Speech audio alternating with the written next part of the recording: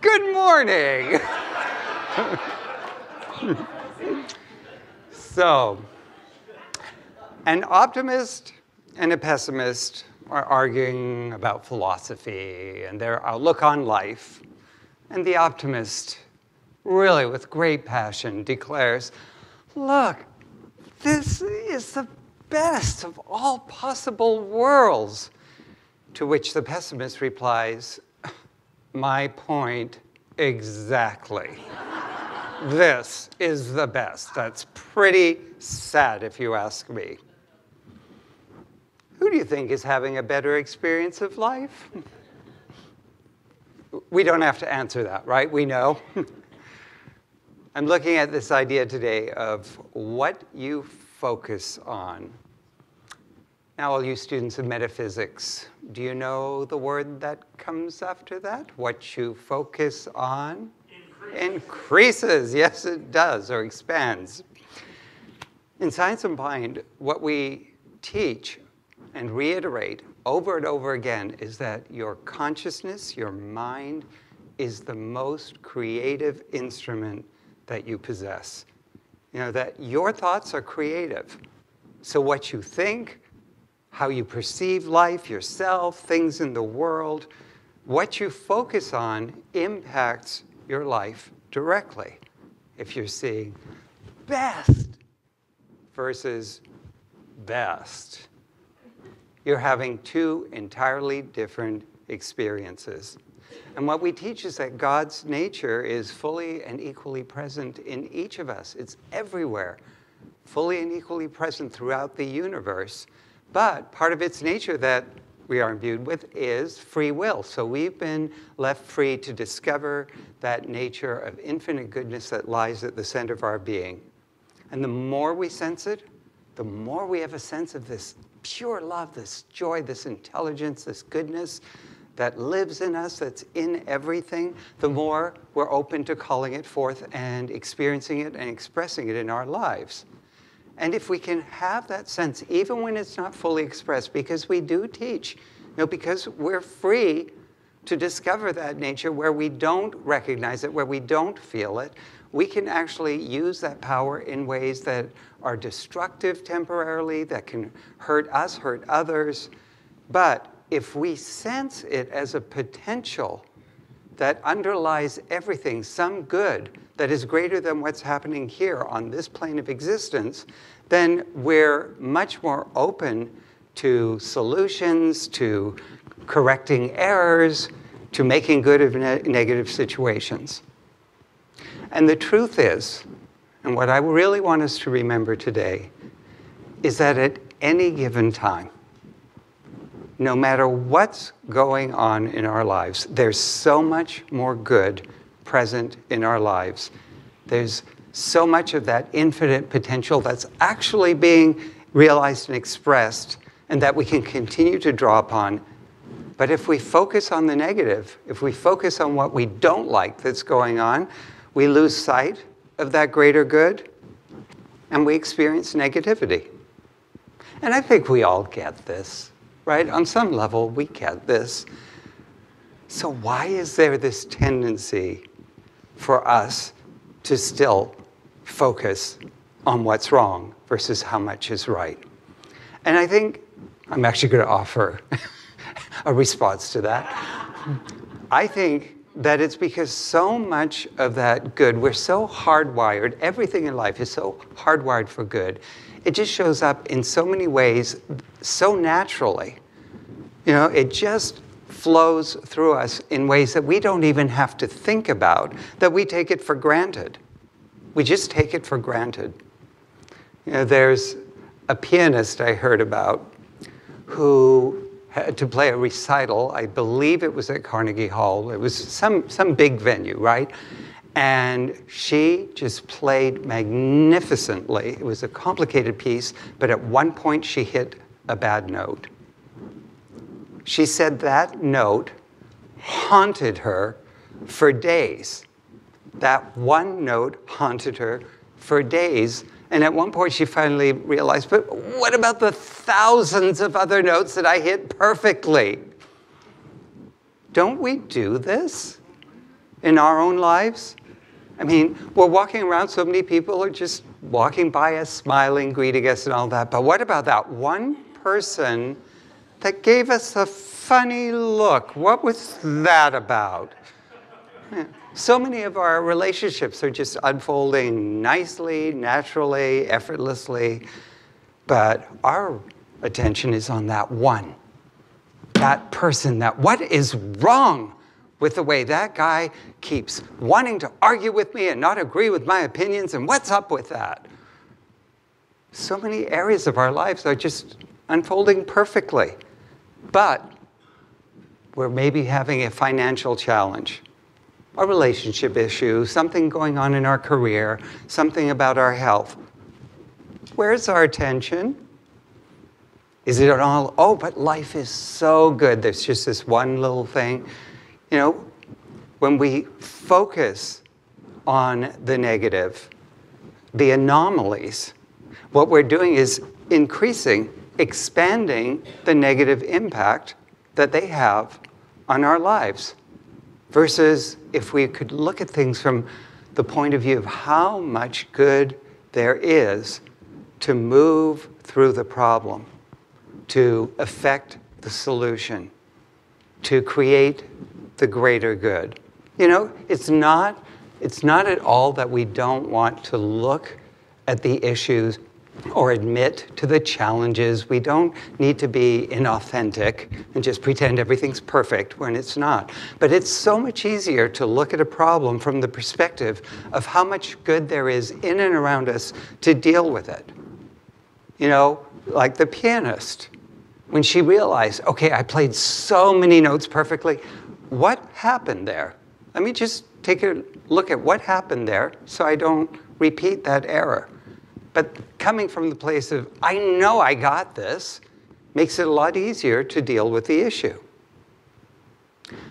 Now, if it isn't bad enough that we have this tendency to just focus on the things that aren't going the way we want them to in our lives, have you noticed how we have a tendency also to create scenarios of all the things that might happen to us that we absolutely do not want to see happen to us? Oh my gosh, what if?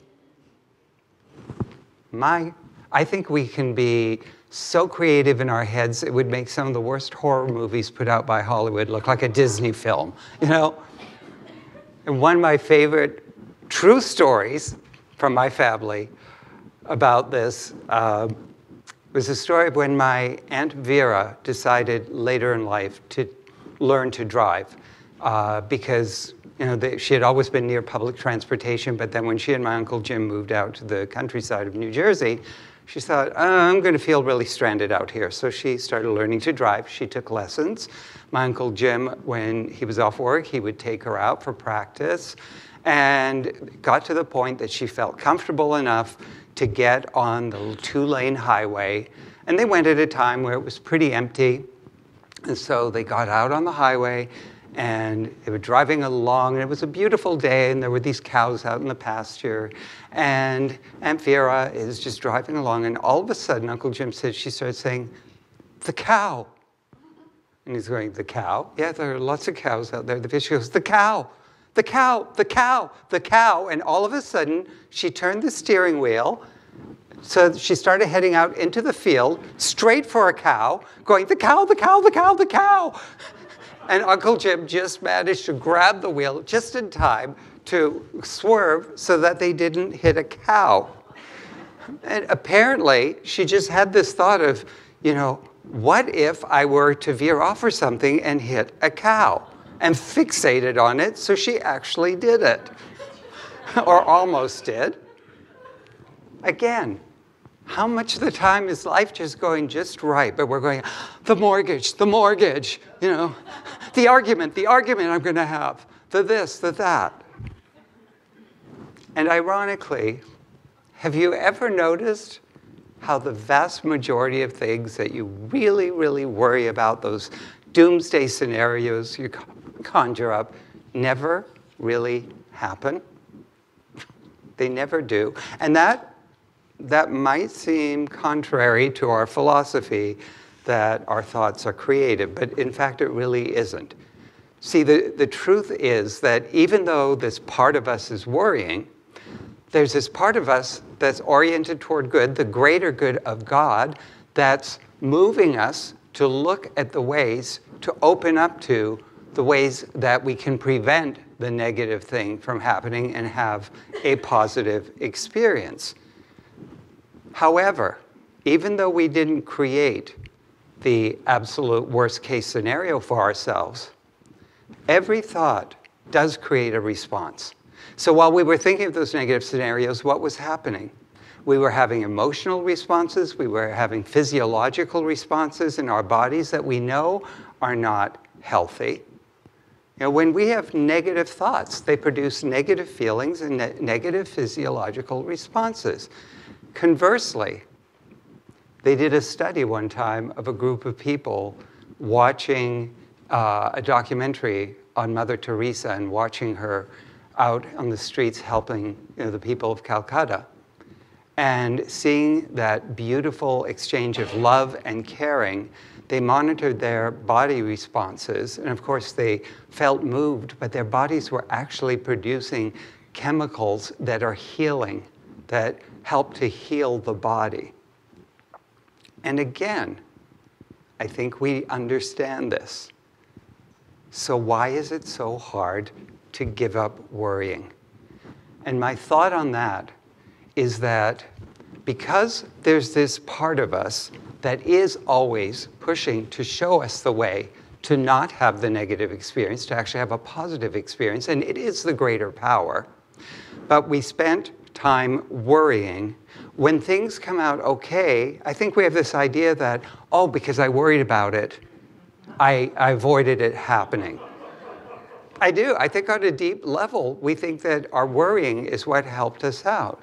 If we had more of a sense, though, of that goodness of God being greater than our fear, than anything that might go wrong, we'd be able to look ahead. It's not that we don't look at possible consequences or consider, oh, if I do this, that might not work out, or I should probably be mindful if I'm going in this direction to do this. It's not that we don't do that, but we do it with a sense of, I have this presence in and around me that can deal and help me navigate safely and well throughout my life through this situation. I like to go back when I'm engaged in that kind of worrying behavior, or when I'm working with clients who can't seem to let that go. I like to use the analogy of when we're driving. If we're not Aunt Vera, and we're not fixating on the cows out in the fields, but we're driving safely, we're not looking at our texts and being distracted in all the ways we can be distracted, what are we doing? We're looking ahead, we're looking around us, we're making adjustments as we see necessary to navigate safely to our destinations. We're not sitting there obsessing about, what if a meteor just comes down from the sky on my car? What if a deer runs right in front of my car at the last second here in downtown Los Angeles?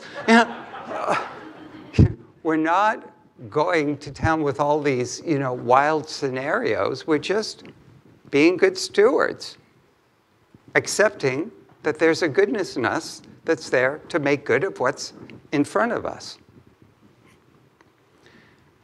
There was a speaker I heard speaking at a meditation retreat years back who talked about, he had had a very, very rich spiritual practice for years. But he had an experience where he'd been critically injured in a car accident, and after the surgery, for some reason, they had to hold back on the pain medications because they might actually prevent him from healing. And he talked about, with all those many years of rich spiritual practice, he said, I tell you, that went out the window for a while. He said, I was in pain. I was angry about what was happening to me. I was scared about what might happen to me. What if I didn't make it? What if I didn't heal properly and I'm disabled? All of those negative thoughts that we can get into in situations like that. But he did eventually get himself to focus on his breath. And he noticed that miracle of life that was still occurring within him with each breath. He started there. And then he realized, no matter how injured I am right now, there's still so much good happening in my physical body. So many of my organs are just functioning so well. And he started to focus on the doctors and nurses who had been working on him, feeling their dedication, their love, and how grateful he was for that. And then he noticed I can still feel grateful. In the middle of all this, I can feel grateful. I can feel love. He thought about all his loved ones that were trying to support him and how good he felt about that. And as he thought about how much love, how much goodness there was unfolding around him, he moved into this transcendent space, into this other state of consciousness. Now he said, and this is important, he said the pain was still there. The pain was still very much there, but it didn't have the grip on him. It wasn't his total experience at that time.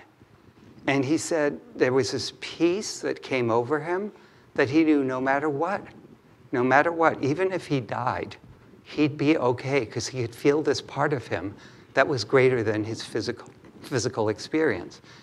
And obviously, since he was there at the meditation telling us about this, he did recover. His recovery was actually dramatic. And he said, I know a lot of it was aided by that ability for me to just, when I felt that it was not my time to go, but to be open to healing, he said, I just put every thought about just this incredible intelligence in and around my body that was there to make me, whole, which it did. Metaphysician Emmett Fox tells us when we get, all caught up in thinking about our problems, he says, stop thinking about your difficulties and think about God instead. Now, what does that mean? God. I mean, what does it really mean? I think it means exactly what we heard about. Think about the good. Think about the good. Inwardly, we do our spiritual practices. That's why we do our meditation and prayer work. That's why we find readings that inspire us and remind us of the spiritual truth. If you don't have a practice like that, our Science of Mind magazine every day has a little reading you can do with an affirmation. There's so many tools that are available to you to just remember the spiritual truth. There was a student I filled in for Dr. Mark with the Foundations class, a student who shared how much it helps her to just go back to our mantra, God is the love that I am. God is the love that I am. Turn our attention back there. And as we do that, I think it's important to really sense, have a feeling of the love, have a feeling of the wholeness, a feeling of that essence of the divine that lives in us, because that's what really helps us to recognize that greater invisible power than the material things in the world that may be distracting us. And I think it's also important to take time to give thanks for all these aspects of God's nature in us.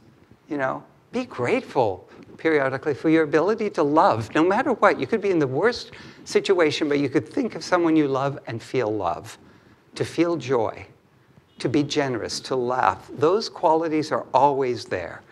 And then outwardly take time to look at things that fill you with awe. Just look outside our sanctuary. Look at all that nature, that life force that's creating itself, shaping itself. Look at what happens when you ate something this morning and it's making a physical body. You're breathing and something's happening to rejuvenate your life. It's important for us to just keep putting our focus back to that sense of awe of God's greatness and majesty. It's not about ignoring the problems and difficulties of the world. It's about remembering how much greater God's nature in and around us is. And that is what inspires us and motivates us to do something constructive, to feel like there's some greater power, some greater good I can bring to this, even if it's simply a prayer. I would just say to you, if life is going well for you right now, wonderful. We love celebrating how God works in your life. And just know that there's an infinite reservoir of good that you can continue to tap into to continue to experience good going forward. And if you're facing challenges right now, please know there's so much more good in you. There's so much more good around you that will help you to find the way to make good of this situation. And we, the ministers, the practitioners, our community as a whole, are here to help you remember that. We're here to help each other remember that. Let's pray. Thank you. Thank you. So as we turn our attention inward, I just give my awareness right here, right now, to that presence that every moment just seeks to experience goodness, wholeness, joy, love, abundance, and to recognize that as the nature of that one life, the life of God, that is goodness in every way can be known, felt, and realized, that is forever impelling itself into creation, living in, through, and around all that is, that each and every one of us is filled and surrounded by that nature of God. And knowing this, I speak my word, knowing that if there is any tendency for us to focus on what is wrong, there's this part of us that has awakened and said, wait a minute, no, wait. There is always a good to be revealed. There's some greater good in every situation we encounter here on earth to be revealed. And that we now begin to focus more on that presence of absolute love and wholeness and goodness that lives in all things. And as such, we become the vessels through which that greater knowingness of this truth ripples out and touches others.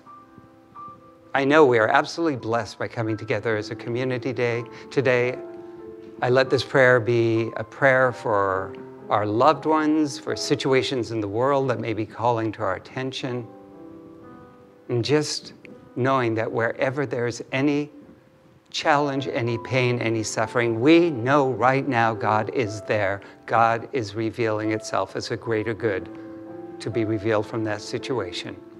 We bless our church. We bless all churches everywhere, synagogues, temples, mosques, ashrams, all paths to God. And with a full and grateful heart, I release this word knowing it is so, I let it be, and so it is. Together we say, Amen.